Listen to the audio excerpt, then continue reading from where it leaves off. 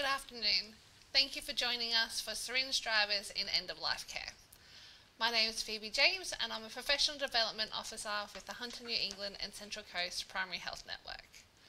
Before we go any further, I'd like to acknowledge the traditional custodians of the lands we are all meeting on today. We are all here in beautiful Awabakal country, and pay my respects to elders past, present and any First Nations people joining us today. Just some housekeeping. We're going to have some questions and some interactions via Slido, so that will be available on the right hand side of your screen. We have our amazing Charles Broadfoot who will be facilitating that function for us. In the same vein, we will have an evaluation at the end, and that will also pop up on the right hand side of your screen. If you could complete that for us, it will be amazing. Today presenting, we have Emma McNamara, who is a palliative and end-of-life care nurse educator. I'll now hand over to Emma. Thank you. Thank you, Phoebe. Hello, everybody out there logging on today. I'm super excited to be here and to be asked by the PHN to run some education today on the bodyguards and the syringe drivers in end of life. So thank you. I do have, I'm going to ask a couple of questions at the beginning, so if we can pop the answers in the chat and Charles will look at them for me, so that will be fabulous. But let's get started. Oh, so who am I? I'm the Palliative and End-of-Life Care Nurse Educator for Hunter New England Local Health District, and I cover the whole of the district. I'm also available for you if you need some help or guidance, and it's been great to log on and be a part of this today. So, we're looking at syringe drivers in end-of-life care. And I just need to acknowledge straight away from the very beginning, all of the information that I'm bringing you today and we're talking about today are from two fabulous resources from the Bodyguard T syringe pump resource website, and Charles is going to pop that in the link there for us. You do have to create an account with that, but it has, I'll just show you quickly now, it has some fabulous online learning to get you really familiar with the Bodyguard T pump, and it takes you through step by step, super duper easy, so you can implement that in your facility. Let's just go back to the main page. And we also have, this one is my absolute favourite. This was developed by Power Consult up in Queensland. They do some amazing work up there with Care Search. They also develop the Caring at Home resources that you might be familiar with. But this one, I cannot stress enough that this is definitely one that you would implement into your facility. We do this as standard across Hunter New England, and we refer to this as our policy procedure. And so there's lots of components in this website. So there's online education modules, and so we make it standard that all new clinicians using the bodyguards or the syringe drivers do these modules and pop them into their learning transcript. There is this fabulous practical handbook in there, so you could print that out also and use that and keep that if you're storing these in a central spot. The handbook can be used there. There's lots of videos, and we're going to be showing a couple of those today in our session, and there's also competency checklists. So this site I just love and highly recommend that we become familiar with that. But these are the two major resources that we're going to be using today. Along with our Hunter New England, I'll be taking things out of our policy procedure as well. So I do work for Hunter New England, and I follow all policy procedures for that, but you would use your local, what your local ones are there. So what we're talking about today is we're talking about syringe drivers. And we often use a lot of different names for syringe drivers, so we can call them a syringe pump, a subcutaneous infusion pump, or sometimes we call them a SCIP for short. I don't think SCIP's the proper acronym, and I don't think we can put it in our medical records, but we often do say SCIPs. So that's what we're looking at today. I'm going right back to basics, so I don't want to insult anybody's intelligence here, but we're going to start right back at phase one. So let's have a quick look at what is a syringe pump, and we can see that it's a little battery, portable battery operated device that delivers medicine at a constant rate over an extended period. So usually about 24 hours that period is, to maintain a steady blood level of the medicine. So that's key here, to maintain that steady blood level of the medicine. Okay, they're portable, battery operated, so people can go home with them. So a syringe pump delivers medicines through a system. So through the cannula, we start off with the cannula. Oops, there. An extension set which connects to the cannula. So we all have different ones there. I'll tell you what one we recommend. And then also the syringe. So the pump pushes the plunger of the syringe here at a steady rate, and medicines delivered through the extension set and the tubing and the cannula just under the person's skin. Okay, and then it's absorbed into the body. So we're talking about subcutaneous there, so just underneath the skin. So we're not talking intravenous, we're not talking intramuscular, it's through this tiny little cannula which is subcutaneous. Okay, so let's just have a look at that a little bit more. So when we're looking at our subcutaneous cannula here, you can see on the slide there's a few different components to this cannula. So if I get a fresh one out of the packet, let me just move those couple of little things here. We can see that there's the sheath here that has the needle. These are what we call our wings, our little butterfly wings here. There's a side clamp here for clamping, but we take them off. We don't use the slide clamps for these subcutaneous butterflies because they cause a lot of pressure injuries. They also can be inadvertently clamped, and I'll explain a little bit more about why we take them off as well in a moment, okay? We've got the little Y arm here, so this is where the line would connect to here. And then once we've inserted it, this is where we retract, our safety shield, retract the needle from. While I've got this cannula here, and I'll just use one that doesn't have the needle in it, from here to here, it's very important that we learn that this is only 0.5 of a mil. The total volume from this point to this point is 0.5 of a mil. Really important for us to think about that. Let me take my little slide clamp off there.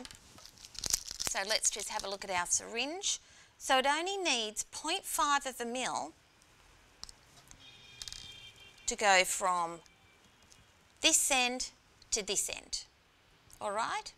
So we'll talk about that a bit more. Let's get to that. Then I mentioned that we've got our syringe and our line. Okay, and we'll talk about them as we go.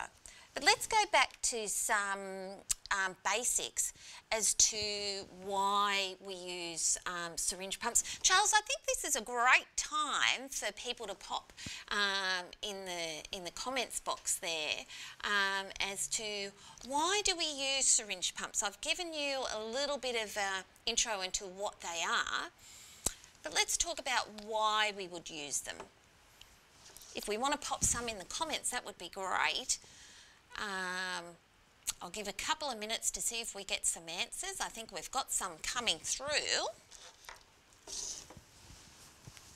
So great for us to think. And when we're educating in our services, we really want to think about why are we doing this? It's so important. Why are we using these?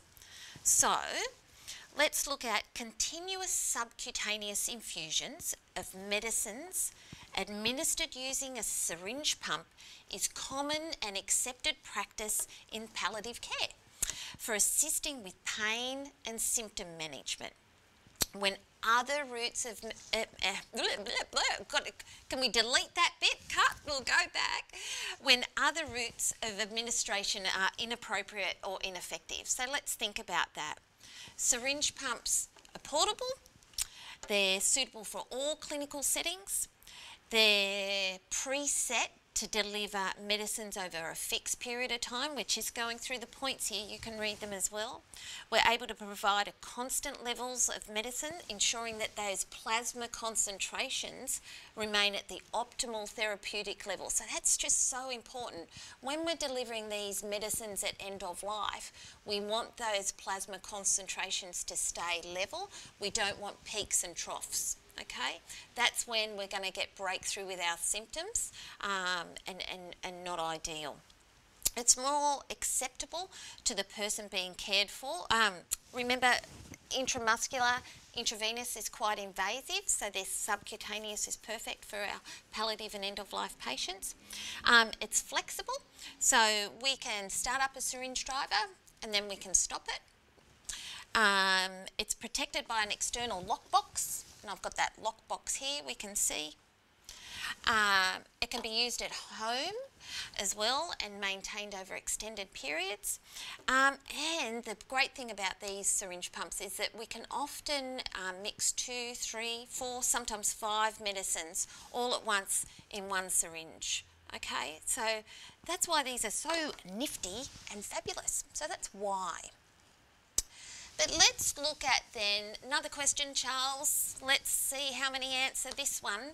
Thanks for the responses to the first one there as well. So what are the main indications for use of the syringe pump? So what indications would we look for in our patients or our clients at our facilities? What are the main indications for using syringe pumps? Let's think about that. We got any responses yet, Charles? So think about... Nothing yet, Emma, but yeah, don't be shy, everyone. Pop your responses under the Q&A tab on the right-hand side of the screen. No wrong answers. No wrong answers. I've only probably got about 2 more and then we'll talk later, but... We do have one from Susan, who's put poor vascular access. Great, Susan, thank you. Another one from Alana, pain and discomfort. Yep. Another is uncontrolled pain on palliation. Yep. Fabulous, thank you so much. Great thinking. So, we would start using a syringe pump. Of course, the oral route is the best route, isn't it? But think about patients when they're coming to end of life or that they're palliative. This is what you'd be using in your facilities. That oral medications probably not appropriate anymore or not likely to be effective. So when might that be? That might be when we've got persistent nausea and vomiting, okay? When we're dysphagic, when we've got a horrible gastrointestinal obstruction, so a bowel obstruction or some terrible cancers there that are affecting how our medicines go orally and they can't get absorbed by the gut. Weakness and alteration in our level of consciousness, and we know as we're dying that swallowing goes, and then we go off, we get into an unconscious state and to sleep, and so therefore we can't take our medicines anymore. So we want to make sure that we're doing good symptom management. The contraindications for using syringe pumps are that we don't use these for blood or blood products. We do not use these for insulin, and we do not use these for critical medications whose stoppage or interruption could cause serious injury or death. So that's that sort of whys, how and what have yous, and we're going to talk more about how we set them up, but let's go to one of those videos that I recommended from the CareSearch website. This is when we really see that technology works for us online, so let's double check. I'm hoping, here we go, it just lets us know here that you might hear us talk about the Nikki T's. Nikki T's were the older model. You're also lucky you've got the great brand new one, the Bodyguard. You might see the Nikki T in these videos, but it's same, okay? Same, just a little bit of different pictures. So here we go, let's Using syringe pumps in the clinical environment. This video discusses syringe pumps and why these devices are used. Here we go. Syringe pumps are used to deliver medicine to safely manage palliative care symptoms such as nausea or pain. It can help to keep a person's symptoms under control so that they can be cared for safely while remaining in the place of their choice. A syringe pump is commonly used when the oral route of medicine administration is inappropriate or ineffective. For example, if the person has persistent nausea and vomiting, dysphagia, gastrointestinal obstruction, poor absorption of oral medicine, weakness, or an alteration in their level of consciousness. What is a syringe pump?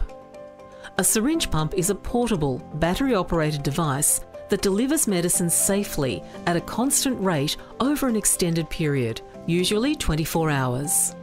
This helps to maintain a steady blood level of the medicine to control the person's symptoms and may mean that a person does not need to have repeated injections. The syringe pump delivers medicine through a system including a subcutaneous cannula, which is placed in the subcutaneous tissue and held in place by a clear dressing. The subcutaneous cannula is connected to the syringe pump via a variable length of sterile tubing called an extension set. The extension set is attached to a syringe, which can contain various medicines as prescribed by a doctor or nurse practitioner for symptom control. The syringe is held in the syringe pump, which drives the syringe by pushing the plunger. This setup enables a nurse to draw up medicines as prescribed by a doctor or nurse practitioner into a syringe and place the syringe into the pump. The syringe pump, when activated, then pushes the syringe plunger, so medicine goes through the extension set tubing and cannula and into the subcutaneous tissue as a continuous infusion. There are many advantages to using syringe pumps, including more acceptable to palliative patients than intramuscular or intravenous injections, able to provide a constant level of medicine, ensuring that the plasma concentration remains at the optimum therapeutic level with no peaks or troughs, suitable for all care settings. The Nicky T34 has many safety features, does not restrict a person's mobility, preset to deliver medicines over a fixed time period, protected by an external lockbox for syringes up to 30 ml, flexible and can be used intermittently, or discontinued if symptoms can later be managed by the oral route or if the symptoms resolve. The Nicky T34 is one type of syringe pump that is used widely in Australia. It has a proven record of safety and reliability. You can watch the following videos to learn more about the Nicky T34. Video 2, Getting to know the Nicky T34 syringe pump. Video 3, Starting and subsequent day setup of Nicky T34 syringe pump infusions. Visit palconsult.com.au for more information.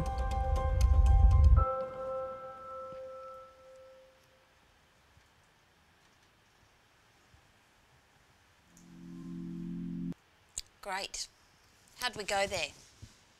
These are fabulous videos, and so if you were the champion of say, the Bodyguard syringe pump in your facility, you could use those videos as part of your education, rolling out. They're accessible of those links, and Charles is going to pop them in the chat there as well, and great refresher videos as well for us. So let's go back to the beginning a bit again and talk about our subcutaneous cannula, because whenever I'm travelling across the district and visiting people,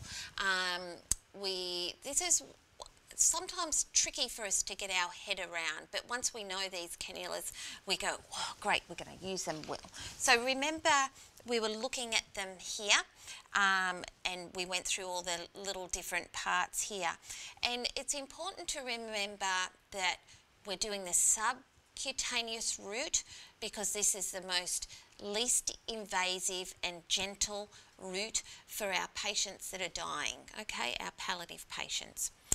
So less invasive, less risk of infection, nowhere near as painful as the intravenous, and we can do these really easily.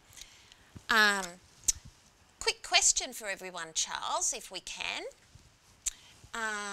let's talk about where would be the most common sites that we would pop a cannula in, a subcutaneous cannula. So think about that. Where would we the most common sites that we would want to pop these subcutaneous cannulas? And so we're talking about our palliative patients. Where might they be? Let's give you a couple of minutes, or no, a couple of seconds. We don't want minutes. Gosh, we'll all want to go home. To think about. Any answers, Charles? Nothing's come through yet, Emma. Oh, I've got one from Susan in the abdomen. Great, Susan. Susan's done some good answers. Thanks, Susan, for participating. All right. So, our most common sites are the sites preferred by our patients. Remember, our patients are at the centre of our care. So that's their preference is first and foremost. But we need to look at where the availability of that nice bit of juicy subcutaneous tissue is. And remember, for our dying patients or our palliative patients, they may not be well fleshed like me and have a lot of tissue around. So we have to think about patients' mobility, and we have to look at their pressure area care needs. So, you know, if their favourite side's lying on this side, we're not going to want to put the subcutaneous cannula here, are we? Because that's their favourite side to lie on as well, so we want to make sure it's accessible. We need to think about those bony prominences, areas of broken skin or infection, irritated areas, we don't want to pop them in there either, skin folds, scarred areas, poor circulation. So abdomen, Susan, correct, and that's generally one of our favourite sites. But remember, if our patients have big ascites and we're looking at absorption, generally it's not going to absorb well there, because it'll generally go into that sort of big acidic tummy, not into where we want it to go. So think about that, and also think about if, say for example, the disease process, especially abdominal cancers, we don't want to be going near tumour either. Okay, so think about that. Definitely where there's edema, so we often go top of thighs as well. But if those thighs are very edematous, once again, the distribution of the medication is not going to work there either. And looking at that lymph drainage, and also for our patients that have had mastectomies. So, if we look here, these are generally our most common sites. So top of the arms. We can go up here as well. Our tummies are great, and top of our thighs. Remember, we also might be dealing with patients that are confused or delirium, which is very common at end of life. So we might really want to go for the back of the arms as well, or the scapula back here. But remember, we want to get a nice little bit of meaty skin to pop them into. I'm not going to go step by step as to how to insert a subcutaneous cannula. Our beautiful Care Search has these phenomenal double-sided sheets, information sheets. These are what we use for caring at home when we're giving relatives. We teach relatives how to insert these at home. That's what we do in Hunter, New England, for certain people that are on a palliative care service. Believe you me, we don't teach everybody. It's a strict guidelines as to who we teach and how. But these are great resources to pop in your tub again with all of this equipment of exactly how to insert the subcutaneous cannula there. On that note, on that point, I just want to note that we need to treat these cannulas with great respect, just like we would an intravenous cannula, okay? So we need to check and monitor them 4th hourly, just like we would an intravenous cannula. Remember, they're still susceptible to infection, they're still susceptible to be dislodged. We want to rotate the injection site as well. We don't want to keep putting it in the one spot all the time, because they do get red and irritated, and also the plastic covering that goes on there as well can get red and irritated. So we want to rotate the sites. And then also, if it is they've got a favourite arm that it wants to go to, I'm showing you my arms because you really don't want to see my tummy. But, you know, you can go down a bit further or across a bit more, okay? So you don't have to that one spot, wherever it's nice and fleshy, but make sure we're rotating. The frequency of how often we change them is by local policy. Our policy is inpatient. They are changed every 72 hours. Out in the community, that differs. Also remember, if we're using our little cannulas for giving breakthrough medication, which I'm not covering today, I'm just talking about the pumps, you might want 2 in. So one for giving the breakthrough medication and then another one on this side for the pump. Whilst I've got you there talking about that, we never disturb the pump line and ever give medication into that whilst the pump's going. Once the pump line is on, that's just for the pump and the pump alone, okay? You don't disconnect and give medication through it. You don't disturb that at all. You don't put another bung on the side of it. Let me just show you this. Let's pretend that we're connected to the patient. Let's go back to here. I hope I'll get my fingers out of the way. Let's pretend it's connected to the patient and we've got it secured there nicely. This is our syringe line to our pump, our bodyguard.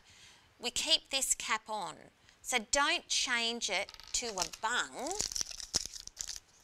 I call these bungs. You might call them something different, but don't change to that, because then people might inadvertently decide to give medication through there.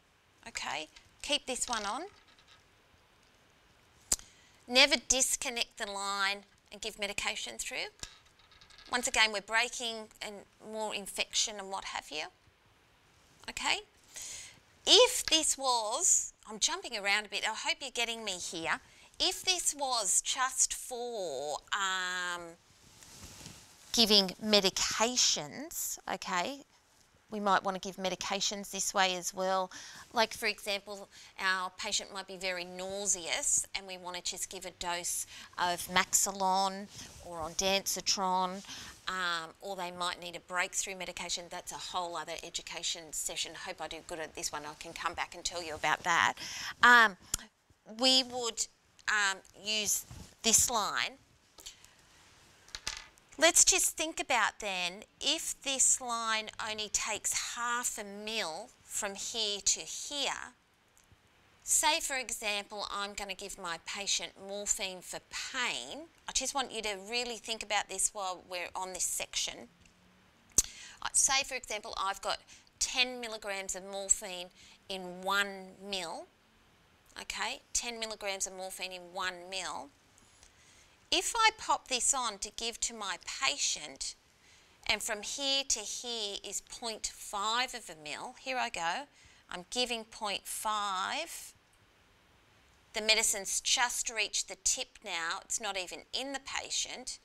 Here I go, I'm giving the rest of my medication. So I've got 0.5 of a ml has gone to the patient. I still have 0.5 in here.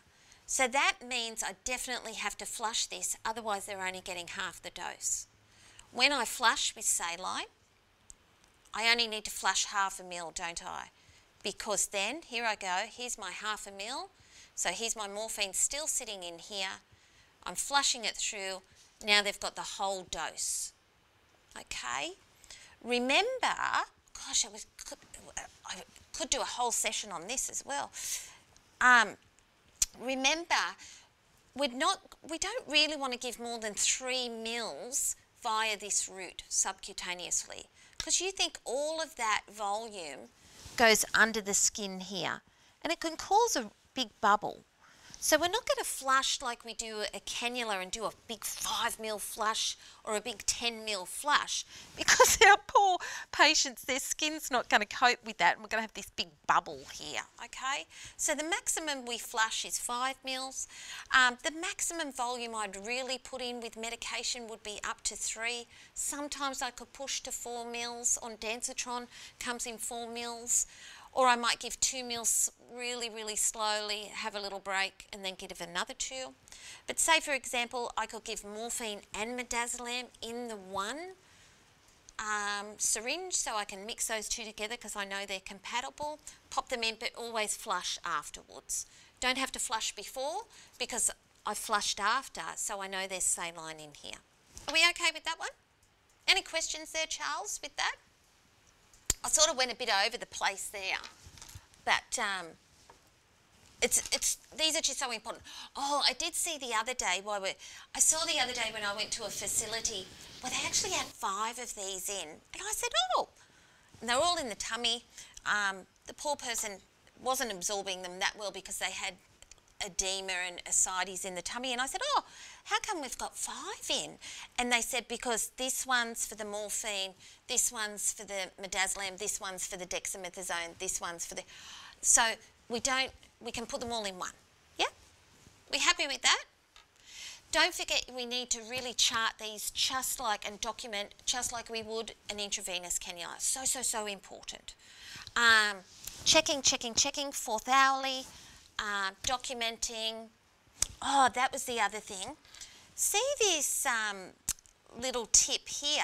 Once we've taken our sharp out of there, this is so super duper fine, and it can kink really easily. Okay, so we just have to be so careful once we've inserted and we've got it secure. If there's movement, just watch that can kink slightly there. So super duper fine. But once it's under the skin, we need to make sure we know that's plastic, there's no needle in there, and we're educating our patients and our family on that also. We're happy with that. We're going to keep moving because, gosh, we've got a lot to cover and we've got a time limit. I could talk all day. Could you work that out?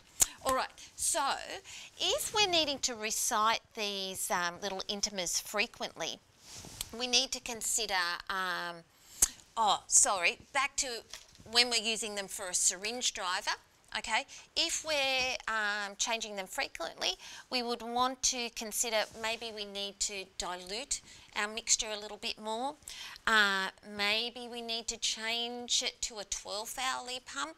We don't often do that. We need good medical guidance with that and pharmacological guidance, but we can. We may need to change to a less irritating drug. And with medical guidance, we can often add a tiny little bit of dexamethasone in with our mixture as an anti-inflammatory if it's compatible. We were talking about documentation before, and we'll talk about this again when we're looking at our pumps. This is the form that we use across Hunter, New England. So whenever we have somebody on a syringe pump, we need to be documenting and taking observations. So we're checking our sites 4th hourly, but we're also checking that our pump is working 4th hourly and checking the rate, the volume that's been infused, the battery, whether it's locked. So if we just have a look at our little obs sheet here, and you might have a different one in your facility, but for Hunter, New England, this is what we use. So we're making sure we've got our date there and our time. I would always check when I come on my shift.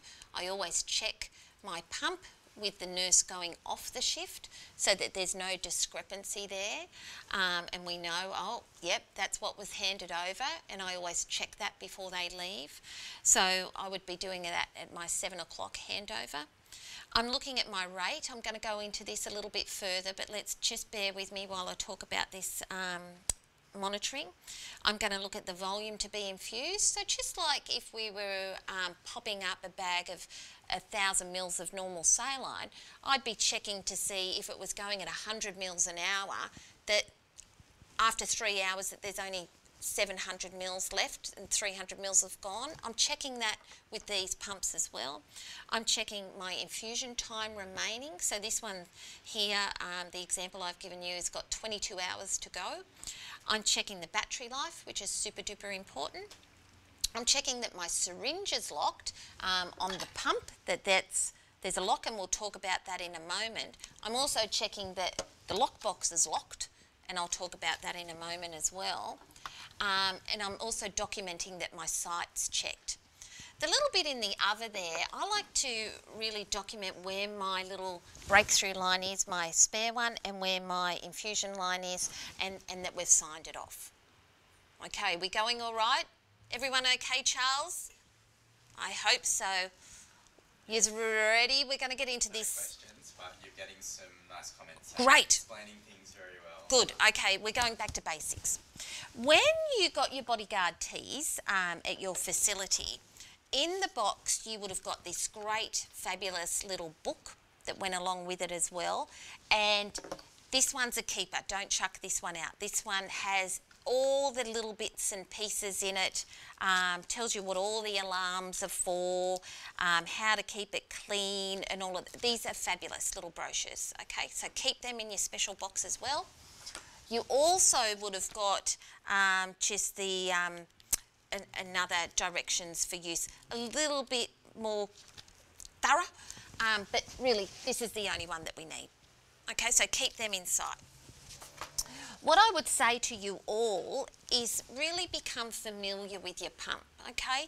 We can turn this on and off, we can touch it, we can move it, we can read what's on it, we can play with the back, we can take the batteries in and out.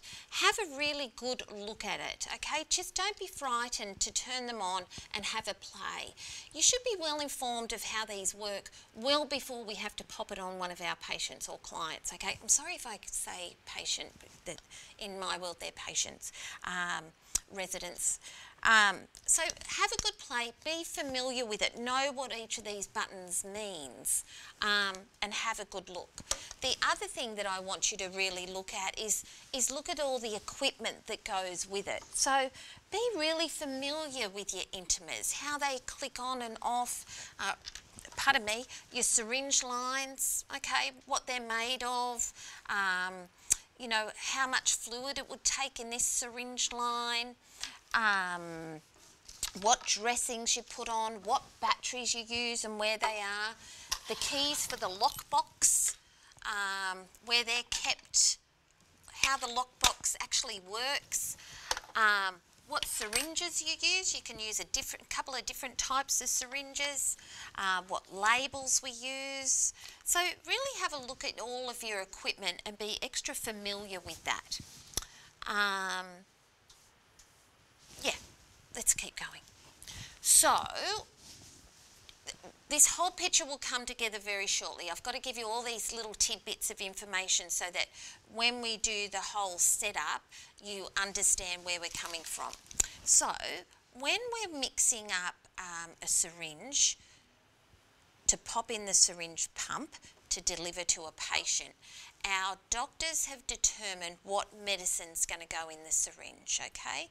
So they might have said, for example, they just might say, this is an example, that they just want 10 milligrams of morphine in that syringe. That's all they want, okay?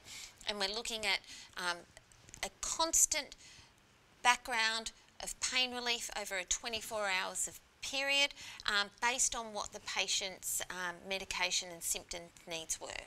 So we pop our 10 milligrams of morphine in our syringe, and then we can't just give that 10 milligrams straight because it's quite toxic and irritant to the skin, and that would only take up 1 mil.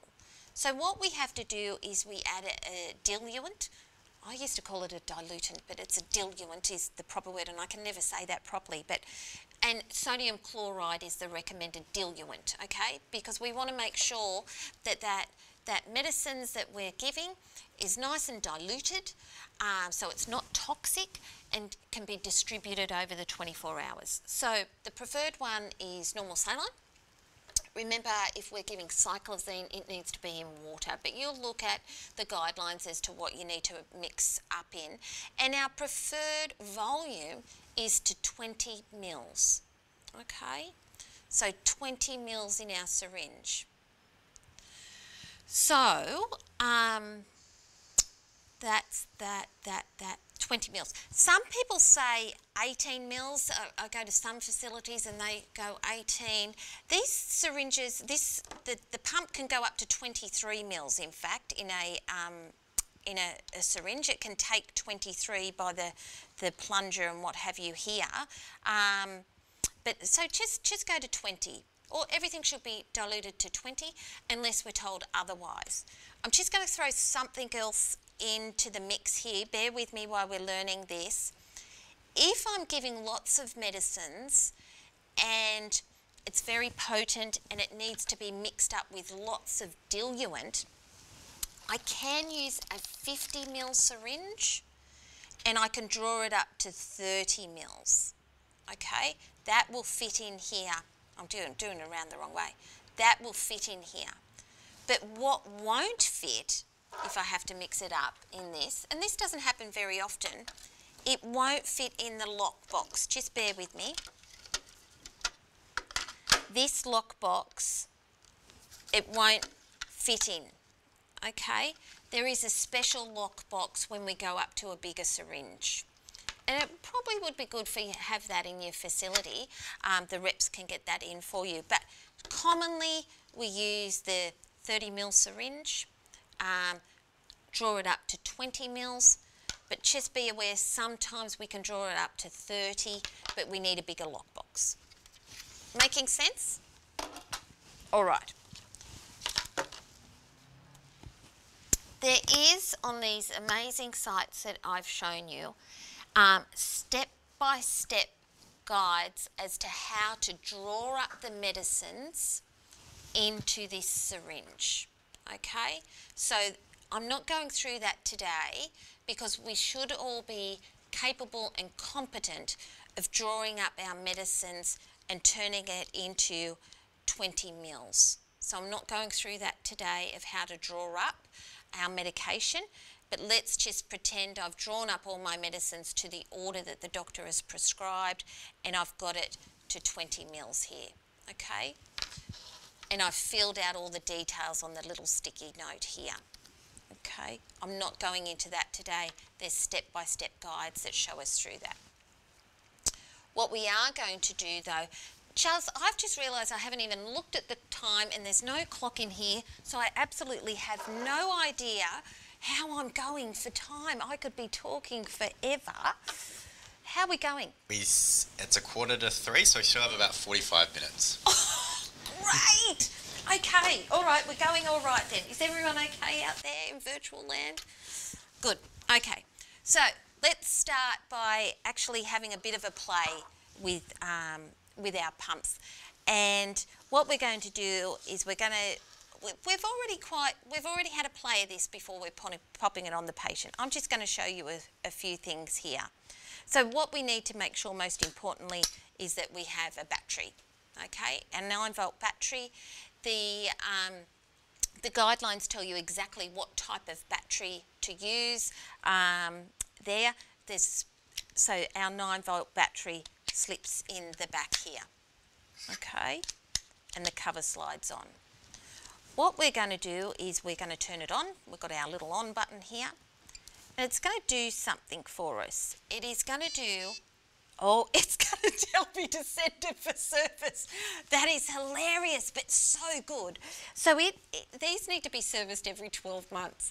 And it'll tell you when it's time to go for a service. So this is very handy.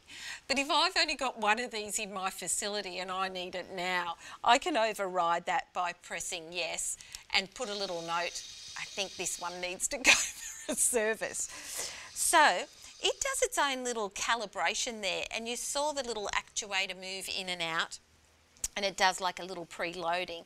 And then it tells me to load the syringe, okay? So it's telling me what to do there. So let's see what my slide says. With no syringe in place and the barrel clamp barrel arm down, that's this one here. It will tell us, it does that whole preloading there. We need to keep our fingers away from these movable parts. And we wait for the prompt. And the prompt is saying load syringe. Pretty, tells us what to do. So then what we're going to do is load the syringe. So if you can see here what I'm doing, this is where I would be placing the syringe, okay? But if, for example, I've accidentally drawn it up to 23 mils, that's not going to fit, is it? So what I can do is, I'm going to try and do this and this at the same time and be a magician on... I can move it. I probably couldn't show you that well. Let me try this way with my fingers around this way. I can move the little actuator in and out without my syringe in there to get it to the exact where my syringe would be. I hope you're understanding that. So I've drawn my medicines up to 20 mils. I've turned my pump on, and then I sort of give it a bit of a line up to check. Generally, it always goes back to this default setting here. So if it doesn't, I can use my back and forward arrows. Are we getting it? To pop it in there. So when I go to pop it in, this is this little barrel clamp arm here. I put it around and I load my syringe in here. And I don't want to lose any out the end. I would have my little needle cap on here. I don't want to lose any out the end because that's really important mixture that we want to get to our patient. There's sensors in here, there's sensors in here. So we need to make sure that it's all nicely locked in. It doesn't lock in this way with the little arms hanging out the side here. The little arms like to be in their little sleeves there. Okay, so that's nicely locked in, and then I pop my barrel clamp back over and down. Okay, we happy with that? What's it telling me now? I don't know, can we see that? It's telling me what type of syringe is in there. So it's come up and told me I'm using a 30 ml BD plastic pack. And that's exactly what the one, it registers what type of syringe I'm using. So let's have a look then, just out of an experiment here. Oh, can you see me? Let's go. Let's just try it with this 50, because this is what I've drawn up to 30 mils. So once again, I'm popping it in, locking it down, barrel clamp up and over, checking that all my sensors are right. Load syringe, and it's telling me that I've got in there a 50-60 Nipro. So it acknowledges what type of syringe you're using. Let me go back to my favourite one. This is my 30 ml BD plastic pack, and with this one over, you become really easy at doing this. So let's pop this one back in. Just watch that little barrel arm here. This one, you just got to be careful with him. Checking, checking. And it's told me once again that it's a 30 ml BD plastic pack. Okay. Now, if, for example, it registered the wrong syringe, at this point in time, I can use the up-down arrow and scroll and tell what syringe I actually have in there. Okay, so I can use this up-down arrow, which will tell me exactly what syringe. So that's in the syringe detection and confirmation. Now these are all in those resources that I first showed you, these step-by-steps. And then, let me get back to my BD plastic pack. Let me just find it. Then I'm going to say yes. That is the syringe I've got here today. And I'm saying yes. So then it's coming up with this next slide. So what it is telling me, we've already done that, load and confirm the syringe. Sorry, I'm looking at my laptop to make sure that I'm staying on track as well. We've aligned that, we've fitted that in. Then what it does, it is telling me then on my little screen here, it's telling me the volume, the duration, the rate, and whether I press yes or no here.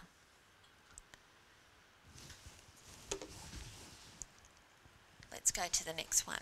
So what I really need to do is really confirm that this is correct and that I'm happy with this before I say yes or no. So I'm double checking. This one's come up, its volume's 18.7. So you think you're smack bang on the money, but the sensors read it. It's telling me that my pump's going for 24 hours. Okay, I'm happy with that. That's the default setting as well. Sometimes we'll set them to 48, sometimes we set them to 12, but it's 24 is general there. And it's telling me my rate is 0.78. Okay, remember we've only got this volume, this 20 mil volume over 24 hours. We're going to have a really tiny infusion rate. But we need to document them down. Remember that's where I had up before our little OBS chart. Okay, so we need to be writing all that down straight away now on our OBS chart. So here we don't, oh, it's telling me, oh, good work, pump. It's telling me it's been paused for too long. Thank you, could you hear that? And I'm just going to press yes, I acknowledge that. Otherwise it'll keep annoying me. And it just goes back to that screen there. What have I got in my notes there? Yes, yes, yes. Yep. And great. So I haven't got my extension set connected as yet, have I? So now it's time to connect my extension set. I haven't even gone near the patient yet. I would be doing all of this in the drug room. These are amazing extension sets. We love these. These are Codan extension sets. They're really thin. They're about 150 centimetres long. I've tried and tested them and they take very little volume out of that syringe here. So you've got one end for the patient, which is that one, which would connect to our little intima, but we're not going to do that yet. And then this end for the pump. So I've got that connected. Just remember, like when we're connecting any line, that we need to check that our connections are right, okay, and secure, because we don't want leakage there. So let's think about this for a minute. We've got our medication in here.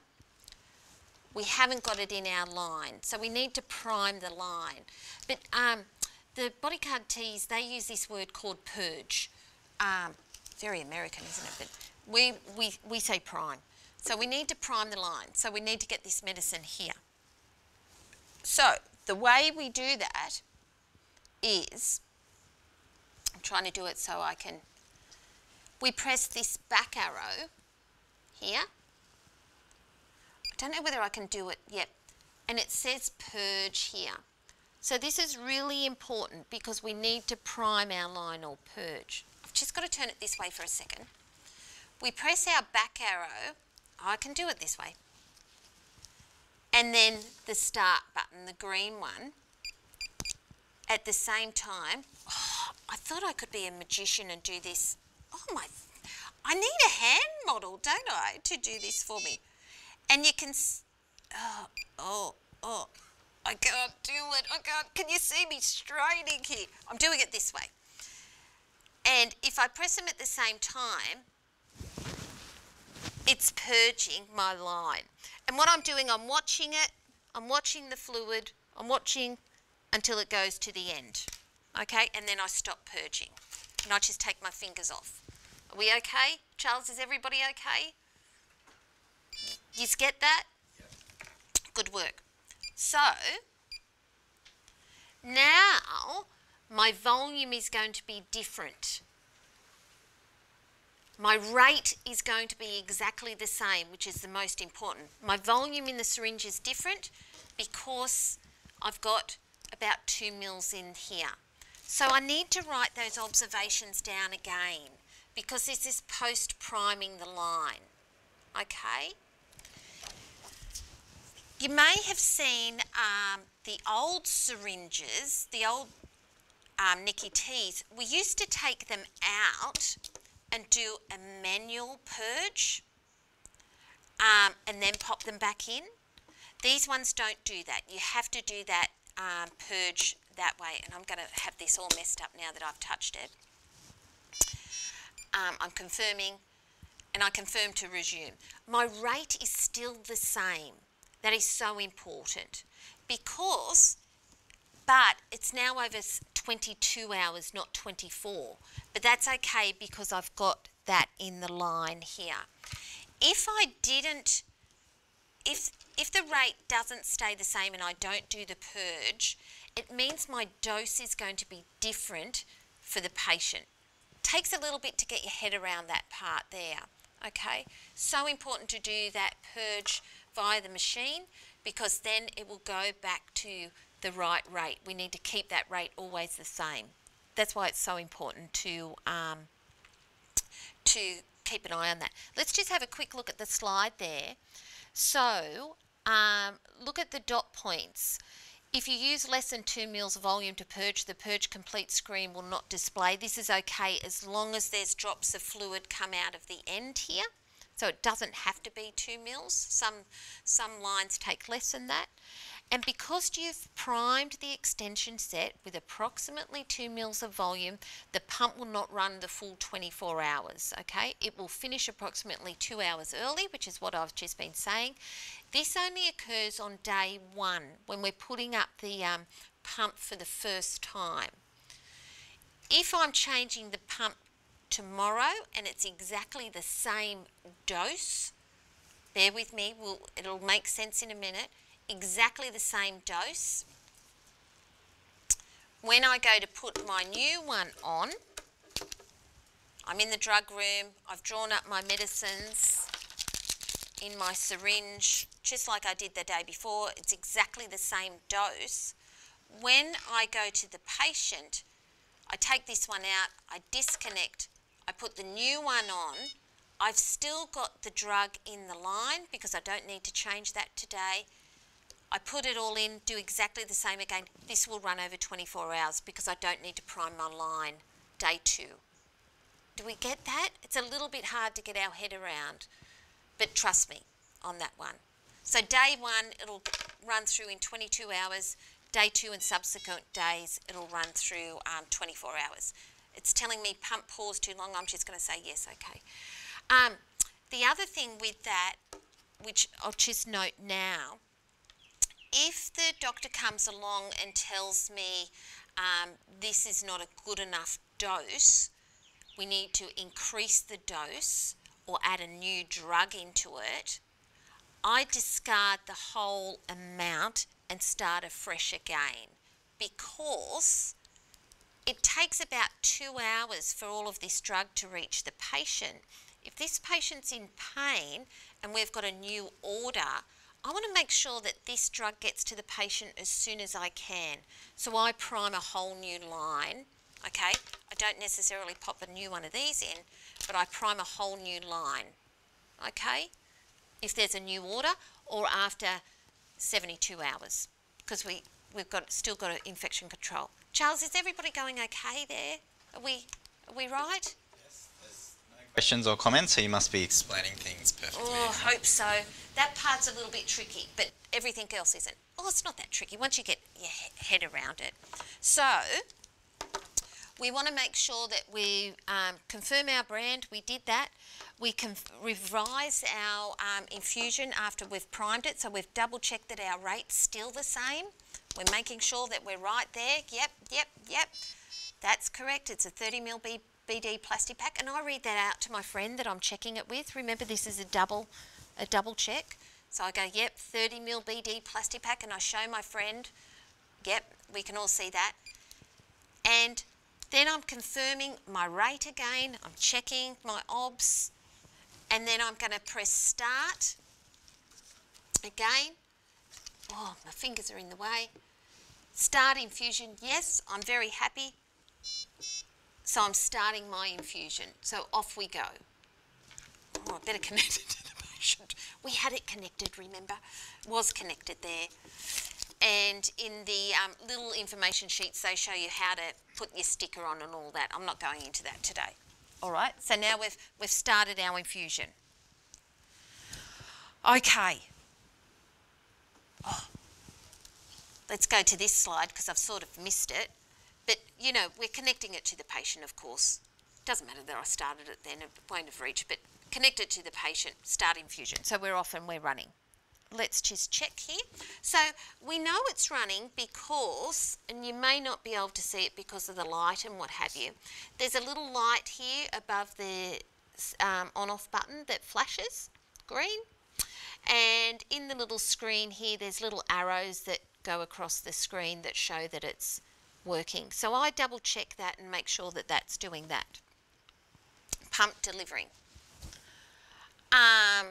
Then what I must do then is I lock it. So that's the little information key here. I press and hold that down. Is it doing it? And that will tell me that sound showed that the syringe was locked. And that means I can touch virtually everything here. Oops. But it is going to keep showing up that the syringe is locked. I don't think you can see the screen, but you can. So that means that inadvertently it can't be pressed. Remember, we send people home in the community with these, so we don't want them adjusting all of this rate. But what I can still do is look at my little information button, and I can still toggle through all the screens to check all my settings, but my syringe is locked. Then what I must do, it must be in a lockbox, because remember the medication that we're dealing with, and it's the safety of the pump and checking all the settings. So then slides in to the good old lockbox. I'm double checking my settings. Over we go. We really want to double check that this is right here, and that it all, here we go, slides down nicely. Be careful of this little part here, because that can often get a bit loose. These used to snap a lot here or leak, so really check that site there. That's part of our checks. Then we've got our key, and we're checking that that's locked, which it is. So important, because often we're dealing with S4, S8 drugs, and they must be locked, and the keys put away nice and safely, often with your drug keys. So we're up and running. It's on our patient. We're checking our little site. We're checking our connections. We're checking here. We come back. We can see that the pump's running, the green light's flashing, but it's not set and forget. So we're looking at that every 4 hours. The other thing is that we're really looking at, is this working? Okay? Is this working for our patient? Is this relieving their symptoms? Is it doing the job that it's meant to do? Now remember, if it's running at such a tiny rate, and then it's going to take a fair bit of time to get to the patient, our blood plasma levels may not reach peak effect until about 6 hours after the pump has started. So really think about that. We're not going to get the perfect setting. It's going to take a bit of time. So they might need some other form of medication in the meantime until this has reached effect. Okay, so really, really think about that. And relatives might go, oh, it's not working, hasn't done what it needs to do, or you might be in a panic, or you think, oh my God, they're still in pain, because this is going to take a little bit of time to reach effect. Sometimes people might have pain patches on, and doctors may advise for those pain patches to stay on. It's very important that that's documented. Or if they do ask for them to be removed, they might ask them to be removed after 6 hours. So once the pump's started there as well. So you might need to give the medicine a different way until it reaches that great level that we're after. And so it might be that you give that breakthrough medicine in another little intima that you've got available. Thinking about then, these aren't just set and forget that this is going to work effectively. It can sometimes take a fair bit of trial and error to get the right balance here. So really looking at our patients, listening to our patients, listening to the family, using our own sixth sense, because we know these people well. Is this working well? Are we happy with that? What else have I got there? The key lock. Oh, okay. So if I want to turn the key lock off, I just press and hold again. And it comes off. Okay, so use that as your default that that it's locked. So I can go through, I can be checking all my settings. I'm also checking my battery level here. This battery is really good, but if it was low, I can in fact change the battery without undoing everything. So, oh, I can hear it alarming. Probably should have stopped it, but I don't have to. So we also teach relatives how to change the battery in the home. It's giving me a nice little audible alarm there. It's turned itself off. I'm going to turn it back on. System error, press and hold for details. This is great. Look, it's telling me there's a system error here. Send for service. Okay. Wait for the beep. Oh, here we go. Let's see what it does now. Let's try again. This will be embarrassing, won't it? Oh, still send for service. Yes, I know that. Load syringe, it's telling me. I'm double checking. Yes, that is the one that I had again. Oh, this one's telling me warning, volume too low. Because I haven't got the right thing in here. Oh, goodness. See, look, you'll throw it by this time, but don't, because it's all rectifiable. Basically, we just start again, and it'll say press to resume, and we resume. But because I probably don't have any fluid in there, it's not reading that there. But we can change the batteries without even taking them out of the lockbox there. All right, let's look at what our next slide is. Okay, so this is once we've got all started. There are little carriers we could put them in as well, but if our patient's not ambulant, I just like them sitting where they're visible on the bed, so you can see them and monitor them well. And remember, document, document, document, document, and document again, okay? So this little slide, let's just have a look at this. So we're dealing with extreme low doses here. So when we draw it up to a standard 20 mil, generally our rates are going to be between, because of how they're calibrated, 0.77 and 0.86 mils per hour. Okay, so that's sort of standard. So if you're getting above or below that, you might want to really review what you've done. Okay, let's keep going with here. This one says monitoring during infusion. So we talked about this. We want to make sure that all our connections are secure. There's no signs of damage to the lockbox. If you drop these, they break so easy. The little lugs here break super duper easy. That the keypads are locked. We're checking that the little arrows and that the green light's going here as well. And we said to activate or deactivate the lock, we press and hold our little button here for 5 seconds, and you heard that beep. What other key points have I got here? Yep, so we already said that the little light's going, the arrows are going here, and that we can toggle through so that we can check our infusion rate, how much it's got to go, so you're getting prepared for popping the next one up. Yep, we've done that. This one, what have I got here? Checking the screen whilst monitor the infusion and pump over time. We've already said that. So it's important that it's not just set and forget, that we need to keep monitoring there. This is just reaffirming what I was saying to you before, that if the doctor has changed the prescription, that we need to make sure that we change the line and start afresh again. New extension set. So let's watch this video that they don't do it as clumsy as I do. Let's watch this video, and I think this will make it all click. Are we okay? Everybody ready? Let's just double check that it works, and we've got volume. Remember, it's telling us that this is based off the Nikki T. We're using the Bodyguards. I love these videos. So you can set these up. Let's go. Just double check that's working. Here we go.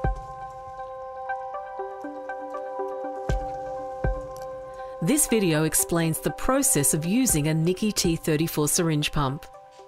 The Nicki T34 syringe pump is pre-programmed to infuse solutions over 24 hours for palliative care patients. It calculates infusion rates to the second decimal point in millilitres per hour based on the exact volume in the syringe. Consequently, slight variations in syringe volumes will result in slight variations in infusion rates. With a syringe volume of approximately 20 millilitres, infusion rates will typically vary between 0.77 and 0.86 millilitres per hour. This video shows the process of setting up the syringe pump on day 1 of a new order and continuing it on subsequent days. The medicine rates shown in this video are examples only. This video assumes a subcutaneous cannula has already been inserted into the person. It is recommended you use a 30 millilitre Luer lock syringe filled with medicines and diluent to a volume of 20 ml. Gather the equipment you will need on a clean working surface. The Nicki T34 syringe pump. A 9-volt battery that has been tested for sufficient battery charge and inserted in Nicki T34 syringe pump. A 30 millilitre Luer lock syringe. A medicines added label and pen. The medicines order from the prescriber. Medicine ampules. Alcohol wipes. Diluent. Blunt drawing up needle. An extension set. Sharps container. Gloves and personal protective equipment according to your local policies and procedures. The lockbox for the Nicki T34 syringe pump. A pouch or holster for the syringe pump.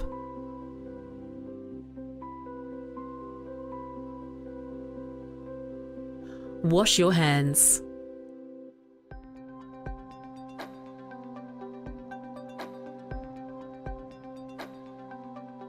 Now complete a medicines added label using the information on the medicine order.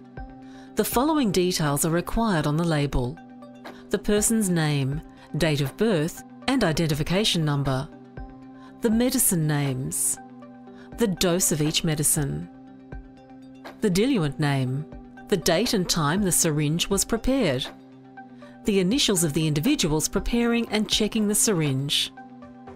Put the prepared label aside while you prepare the syringe and medicines.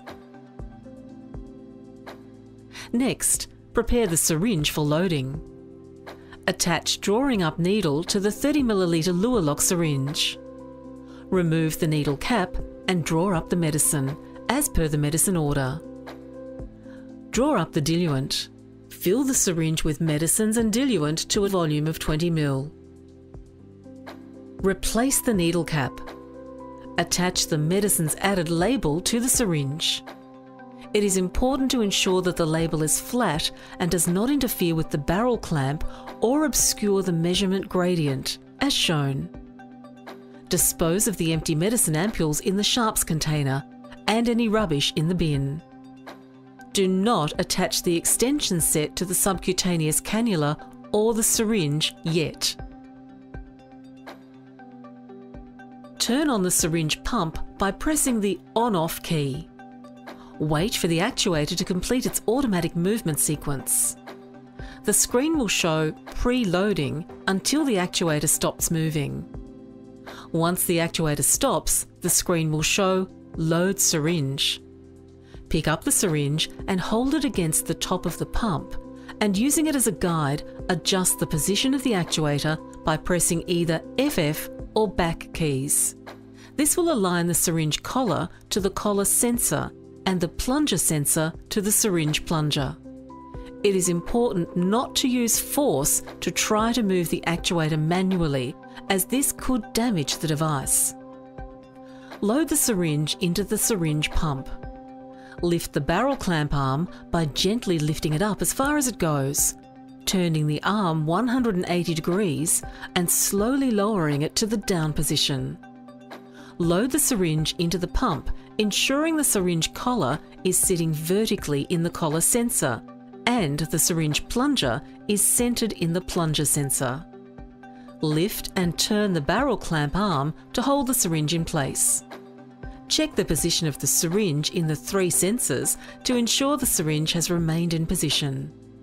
Select the correct syringe brand using the up or down key. Then press Yes when the correct brand is displayed. For example, choose 30ml BD Plastipack.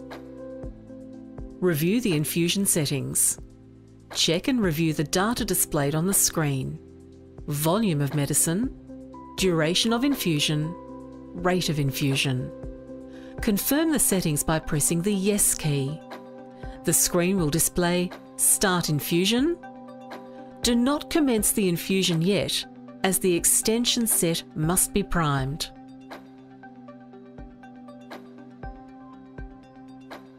Remove the drawing up needle and dispose of it in the sharps container.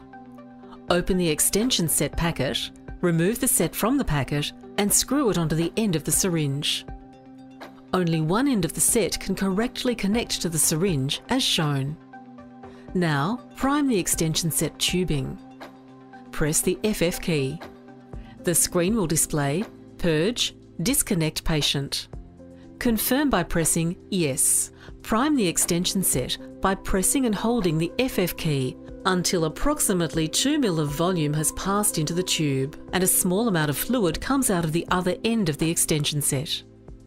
Release the FF key. The screen will display Purge Completed. If you use less than 2 ml volume to purge, the Purge Completed screen will not display. This is okay as long as fluid has come out of the end of the extension set. Because you have primed the line with approximately 2 ml of volume, the pump will not run for the entire 24 hours. It will finish approximately 2 hours early. The infusion rate will not change. Reselect correct brand of syringe. Press Yes to resume. Confirm the infusion data after priming. The screen will display the revised volume and duration.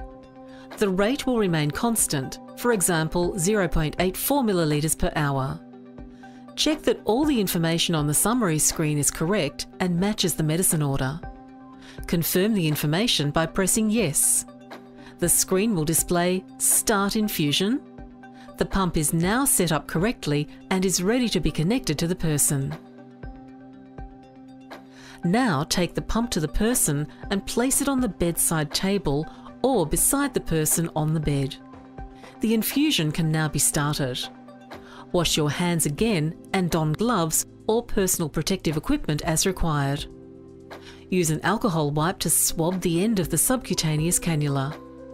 Remove the cap from the end of the extension set and connect it to the person via the subcutaneous cannula. The screen will display Start Infusion. Press Yes. The pump will now begin delivering the medicine to the person. Whilst infusing, the syringe pump screen shows key infusion parameters including the time remaining of the infusion rate, and the syringe brand and size. The delivery of medicines is indicated by a message on the display, Pump Delivering, and a green LED light on the keypad that flashes once approximately every 30 seconds. Activate the keypad lock. Press and hold the Info key until a bar is displayed moving from left to right. Continue to hold the Info key down until the bar has moved completely across the screen and a beep sounds to confirm the lock has been activated. For safety, the Stop key can still be activated when the keypad is in locked mode. If you press Stop, press Yes to start the pump again. Place the syringe pump in the lockbox, close the lid and lock it with the key. Place it in a pouch or holster if needed. Complete the documentation as per your service's local policies and procedures. Monitor the infusion. This step can be completed while the syringe is in the lockbox. At regular intervals, as well as checking the patient, check the syringe pump to confirm the infusion is running correctly, at least once every 24 hours in the community. at least once every 4 hours in an inpatient facility. Check the screen to confirm the syringe pump is still running at the same infusion rate as originally set. Check the screen is intermittently showing the pump delivering and syringe information animation. Check for signs of physical damage to the syringe pump and lockbox. Press the Info key once to check volume to be infused, VTBI, and volume infused, VI. The syringe graphic on the screen shows VTBI and VI in graphical form. Press the Info key twice to check for battery life remaining, shown as a percentage and in graphical form. The battery life should show a minimum of 30% remaining. The syringe pump will alarm to indicate the need to replace the battery. We're going to keep moving because we're going to run out of time. I've underestimated my timing here, so we'll keep moving. In the booklets tell you all about the alarms. The pump tells you about the alarm. They're pretty intuitive, and you can pretty much navigate them. So we'll move over that nice and quickly. It shows you what it's alarming for, whether it's a low battery, whether it's been paused too long, which we saw before, whether the syringe has been displaced, or whether there's an occlusion stopping, and that could be from the little intima or the line. We talked about the lockbox, which is so important. Cleaning, which is give them a good wipe over and store them away.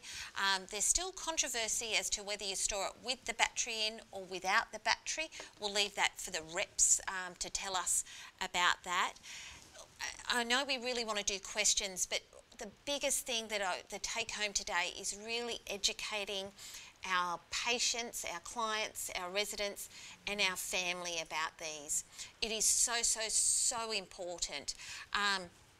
These aren't the death machines, they're not the euthanasia machines. They say, oh my goodness, we're putting up the morphine. We really need to be educating our patients and family what these are for.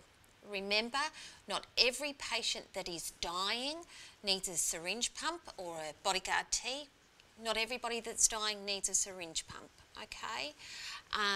But we need a syringe pump to do symptom management when it can't be managed by any other method, okay? Please really inform our family. The websites that I've been telling you about have great family information sheets. Please go online and do the education modules on there. You can also do competencies in your facility and make sure that you're all up to date and that you're all competent in these, and they can go in your PDR file as well. I did want to talk about prescribing today, but that I think is a whole other session. This is the prescribing forms that we use for Hunter New England, and I can go on about these, but we're running out of time today. One of the biggest things that I really do want you to do though is to think about prescribing and think about what the doctors have charted and why. And it's okay for us to question that with curiosity as to, may I ask why you've charted that dose, why you've chose that medication. We're within our right to do that and feel really comfortable when we're popping up a syringe pump. Not just pop it up, and then really look at that symptom management for best care for our patients. I've gone way over time, Charles. Any questions out there? Let's see what we've got online. Oh, I hope they're not too hard either, Charles. No questions yet, but please do type them in now. We've got 5 minutes left. We could probably stay on an extra 5 minutes, couldn't we? I know that how busy you all are, and if you need to leave, we understand. I've just launched the evaluation survey as well, so you'll see that in the polls tab. If you could please fill that out before you log off, we'd really appreciate your feedback. I'm sure it'll all be excellent, Emma. I hope so. I've got Slido here on my phone, so please let's take the opportunity whilst we've got Emma here to type in any questions that you may have, and we can ask them of Emma now. It's a lot to take on, but Trust me, they're easy to use. Okay, they really are. Become familiar. You can play with it not being on the patient. You could see today that I used it without medication. Have a play with just saline. Set up your box, set up your education resources so that they're all in one spot, easy to use. But you need to be familiar with it well before we start putting them on our patients. So have some dummy runs. Yeah. We've just got one question from Christine. Can we get a copy of that monitoring form?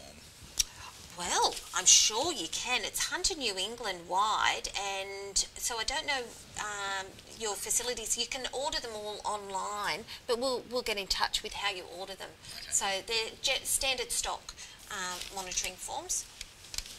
So important to monitor. Yeah. Document. A question from Emily. How long is the battery life of the pumps? Oh, great question, Emily. And so much controversy. So the old pumps, the batteries used to run out quite quickly. That's why they've upgraded these. If it's running at, say, 1 to 2 mils per hour, they say that the battery life, I think, is about, well, don't quote me, I think it was about 50 hours. If it runs at 5 mils per hour, it might have been 30 hours. I probably haven't seen that in practice, to be honest, but we do get a good 48 hours out of the battery. But you do keep monitoring your battery when you're doing your OBS. And on our little observation form, it says battery, the percentage. Note, change battery at 20%. So we always like to change our battery at that, because once it sort of reaches that 20%, the battery life runs pretty quick. After that, you don't want to be called out. But remember, I showed you can just change the battery while it's still in the lockbox. But generally get 48 hours out of them. Any other questions, Charles? Just some lovely comments saying thank you for the training, very thorough. It's had great resources. Great. Any final questions, anyone? Please type them in now. You've done well. It's a lot to take on. So just a reminder, the session is being recorded and we will make the recording link publicly available, so feel free to share it obviously amongst your facilities or any sister facilities. So we'll have that available on our website, but I'll email all of you who have registered with that direct link. So we very much encourage the train the trainer model, so things that you've learnt today to share with your other clinical team members as well. And just remember local guidelines, your local policy procedures. I'm from Hunter New England, and what I've based this education session on today is what we use in our policy procedures. The education resources, fabulous links there. Use them. Heaps of resources out there. There's a question, if there's an issue with the pump, who do we call? Yeah, the reps. Yeah, and that will be in your box that you got issued, and they're fabulous, and they can talk things over the phone with you. Yep. And you should have, say, a biomedical. They should have someone that they get sent to, whoever your facility, like your biomedical engineered people. Yes, they do have that's a good question. So MediLogic do have a contact that they use, so MediLogic rep will be able to provide you with those details of who they use. Someone locally. Yes. Yeah, we send all ours to the John or to Tamworth, and they look after all ours. Yeah. Just lots of thank yous. Thank you, everyone. Excellent. Well, that's right on time. Great. So thank you, Emma. That was very informative. I'm sure you all online are joining me in saying a big thank you. Appreciate you taking time out of your busy schedule to be with us today. And yeah, thank you as well for taking time out of your busy schedule. Like I mentioned, that evaluation poll is live at the moment. If you could just take a minute to fill that in for us before we log off, we really appreciate it. If you have any follow-up questions, feel free to get in touch with me as needed. And yeah, all the best with using your syringe driver, and thank you for all of the work that you do supporting your residents at end of life. So thanks, Charles. Thanks again, Emma. Bye, everyone. Take care. Have a good afternoon.